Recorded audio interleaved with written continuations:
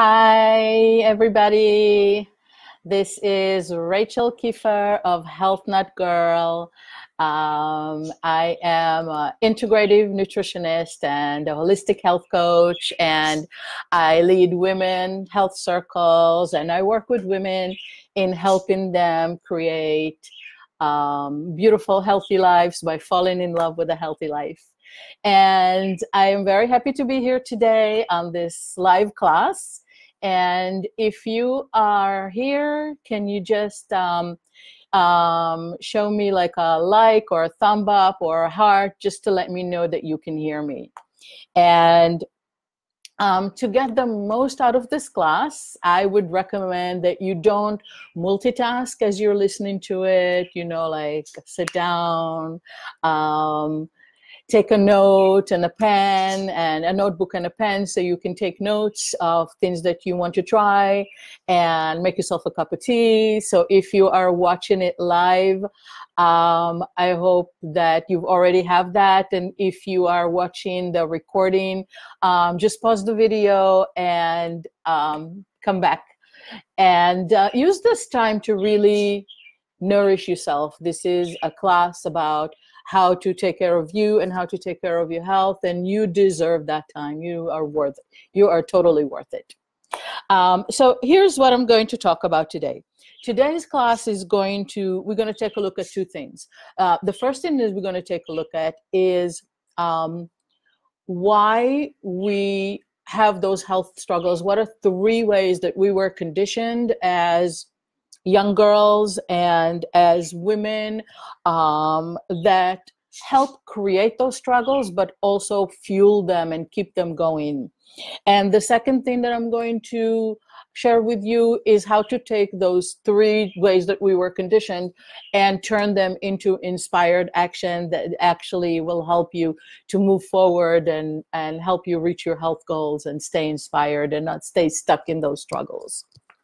And as I'm going along, I'm going to do little pauses to take a look at my notes so I can remember to tell you everything that I wanted to tell you.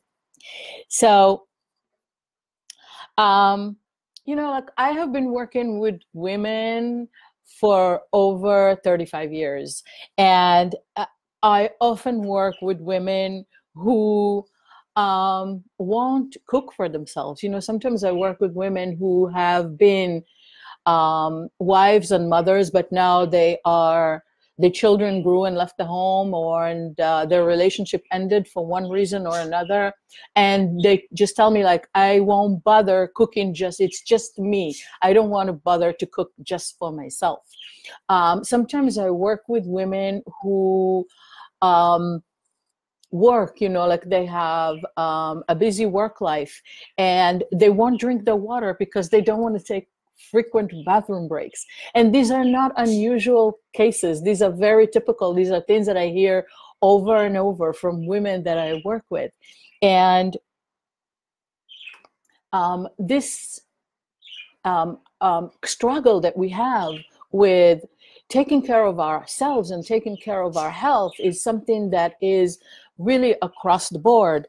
And sometimes I work with women that feel very frustrated that they have a health struggle that's been going on for many years and they don't feel why they can't figure it out. And they are women that are otherwise, like very intelligent and very brilliant and have achieved a lot of things in their lives, and they're strong and powerful and capable. And yet that's one place where they're stuck and they can't figure out why I'm still having this health struggle. Why aren't I able to figure it out?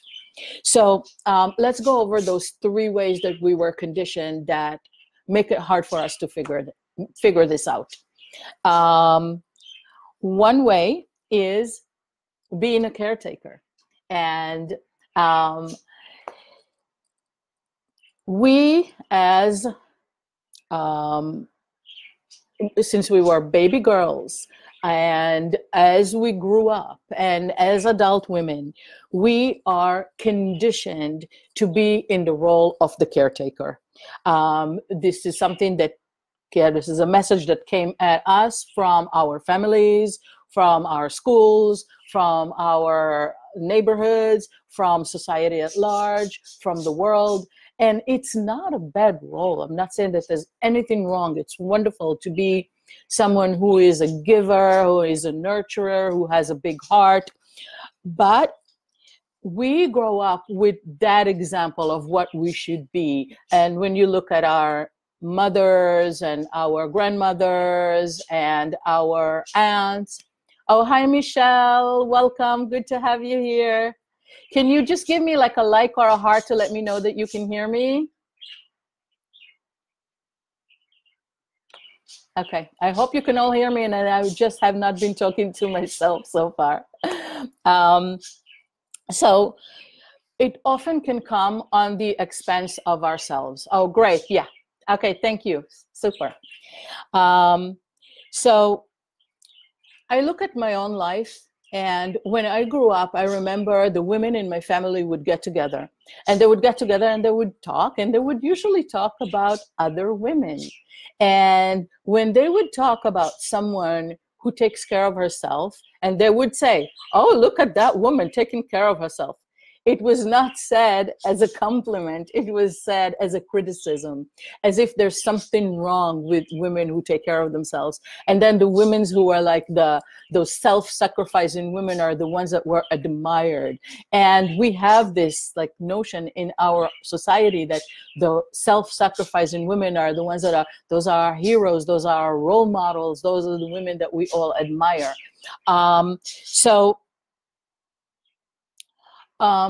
You know, like I've worked with so many women, and I've had that struggle in my own life, is how we as women, we will take care of everything and everyone first. We will take care of our families, we'll take care of our children, we will take care of our friends, we will take care of our neighbors, we will take care of our work and co-workers and bosses, and we will take care of our pets and our plants and causes that are important to us, and put ourselves last on the list. So that's one way that we were conditioned, you know, like, and when you are conditioned to not prioritize yourself, and you won't prioritize your health as well. The second way that we were conditioned is to not listen to ourselves. We are born with, and you know, like a natural intuition and gut feelings and inner knowledge about what is good for us, but it has always been treated dismissively by a lot of factors. So one of the ways that it's been treated dismissively is that we are, you know, like presented with the experts, and the experts can be doctors, health practitioners, authors of diet books, different dietary systems and modalities. It can be the information that we get from the food industry. It can be nutritional information that we get from them, whoever they are. And we are told that those facts are the truth, and that what we feel inside is often not the truth, or not a good guiding system for us. So I'm not saying that we should not use all those resources and information. It's so important to have a good doctor that you can go to that will take care of you and take care of your health. And it's good to go get information, and it's good to get guidance. But again, this is something that comes on the expense of our own relationship with ourselves, with our inner knowledge, with our intuition, with our connection with our own body. So that's the second way that we have been conditioned. A third way that we have been conditioned is that we get a big message to do things alone. The way that we used to live as humans, if you look at all of our human evolution, the way that we live now is very recent and a drop in the bucket. And that is, we live a life that is so much more isolated than how we used to live in the past. Even a generation or two ago, people lived very differently than the way that we live now. People lived in communities and people live in extended family units. And today we live in a nuclear family units, and it's not unusual for women to live alone. You know, it's just them and their four walls, you know. So it's a way of life that is very different than how we always lived on this planet. And that is gives us a big push to think that we need to do things alone. The other message that we get is from, you know, like, rules that we get from the diet industry and different diet modalities and food rules, and that we need to try really hard to work their system. And they give us rules that don't really work. So when we try really hard and then it doesn't work, and then we feel bad, and then we think that we're failing, and then we think that we have to try even harder, and we do all that alone without any support system. And then we are surprised why it's not working, and we feel so bad about ourselves, when in fact it's not us that's the problem. It's the way that we do it. It's the way that it's presented to us, and it's things that we try to follow that don't really work. So that is the third way that we have been conditioned. And I think that women should get medals for how hard they try. We try so hard. And when you try something so hard and it's not working, please know that it's not you that's the problem. It's them, whoever is trying to make you follow something that's not workable.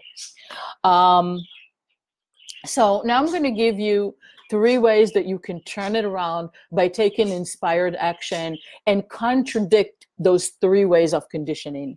The first one is to prioritize yourself. And I cannot say this enough.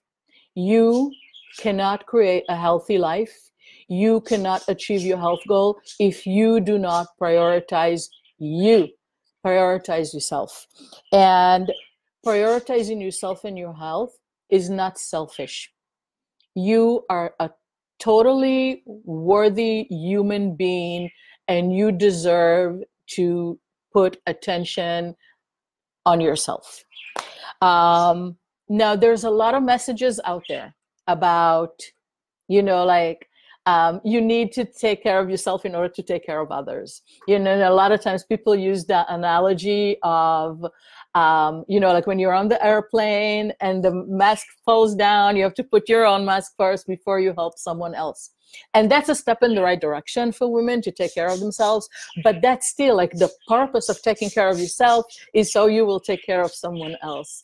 And I want us to challenge that too. You know, like I said, it's a wonderful thing to be loving and to have an open heart and to want to help others and do things for others, but not because you are not important. I want us to really internalize the fact that we are important. We're important to do things just for us, not because it will make us better caretakers. So challenge that in your own life. So I'm going to give you a little homework, and that's going to be your inspired action. It's going to be fun homework, not hard homework.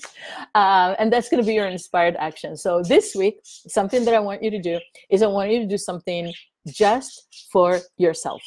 Now, it doesn't mean that you have to do it alone, but don't do it as a way to take care of someone else. There's something that is just for you. And it's going to be different things for different women. So I want you to think about what is something that you wanted to do, but you don't. Something that would make you happy and joyful, but you don't take the time to do it. Maybe you want to go on a day trip somewhere that you always wanted to go to. Or maybe you want to go see a movie and don't usually go see a movie, but you really enjoy it.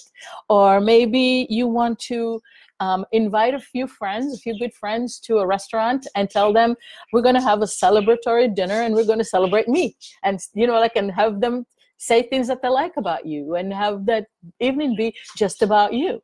And maybe you want to splurge on some healthy organic ingredients because you're worth it and you can cook something healthy for yourself. call a florist, send yourself some flowers, you know, like think about what would that be for you? Like what is something that you think is something that maybe you would do for a dear friend, but you would not do for yourself. So that's your homework for this week. Do something just for you. The second thing that will help you to take inspired action, and hi Cindy, I see you joined us as well, and my husband is here. Izzy, hi, great to have you here. Well, this is a class for women, but men are welcome to join us as well. Is to learn how to listen to yourself. And learning to listen to yourself is something that a lot of people think of as it's something vague, or I don't know how to do that, or you know, like it looks like it's a difficult thing. But in fact, learning to listening to yourself is the most natural thing. This is something that we're born with. This is something that is in us. You know, like we are part of this world. We are part of this planet. We are part of nature, and we have natural instincts. Just like a plant or flowers know how to lean towards the light for nourishment, we know how to lean to what nourishes us. We're born with that knowledge. Like if you're someone who have house plants and you put them next to a window, you see that after a while the whole plant turns towards the window and you have to kind of turn them around. Because the plants know that light is the nourishment and it turns towards that nourishment. So it's not so much that we need to learn how to listen to ourselves and to our bodies. We have to relearn it because that connection with ourselves have been severed. And I teach women health circles, and in those circles, I go through a lot of strategies and ways that we can reconnect to that knowledge and reconnect to ourselves and to our bodies. But today I want to do something short with you, and we're all going to do it now together, but then you can do it on your own as well. So take a deep breath. If you're not seated, sit down somewhere and relax and take a deep breath. Sigh or just breathe out. Close your eyes and put one hand on your heart.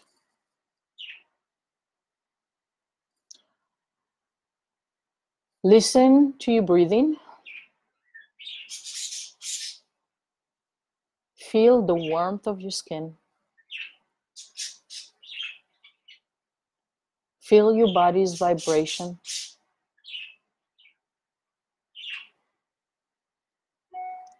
Listen to the vibrations of your heart.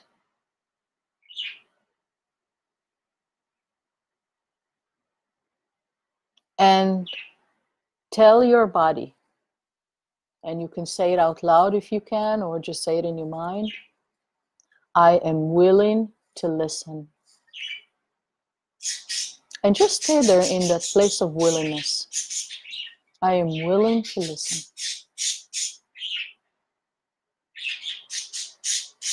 And then you can ask your body, what do you need? And write down the first thought that comes to your mind. And I know we did it now in this internet class, and it's kind of rushed, and you may not be in a place where you can do it comfortably. So I do recommend that you do this exercise later. I recommend that you do this exercise often to get connected to yourself and your body. And it's like, you know, like practicing a muscle. You practice listening to yourself and listening to your intuition and listening to your inner knowledge and being that place of willingness. And it's okay if you don't have any thoughts or anything that come up for you when you first do it. Just keep on practicing. Something will come up for you. And then when you have a thought, write it down. Like that's a message from your body. Your body's telling you something. So that is the second inspired action. The third inspired action is how to create connection, and support. And like, we are not meant to live our lives alone, and we are not meant to live a healthy life alone. We are creatures of community, and it's very important for us to do things, especially when we try to achieve big health goals, or when it's something that we have struggled with for a long time, to do it with the support of a community. So